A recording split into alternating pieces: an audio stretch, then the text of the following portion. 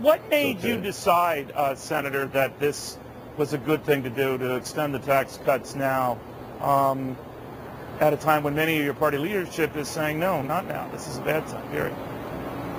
Well, what made me decide is just looking at the state of our economy, which is recovering from the recession, but nowhere near as robustly as we needed to recover. Almost 10% of the American people out of work, all sorts of bad signs for the economy. To me, it seems to be the last moment when we should be raising anybody's taxes and taking money out of anybody's pocket. They ought to have it to spend and invest, and what I'm saying is that goes not just for middle-class Americans who need the money, but also for the top income earners in our country, who after all are the ones who spend more money and invest more money than the rest of us, because that's what keeps the economy growing. So I just think it's just common sense. Now our economy is extremely fragile, and I'm afraid that if nothing happens in Congress for the rest of this year, and these taxes go up on January 1st, it's gonna knock our economy off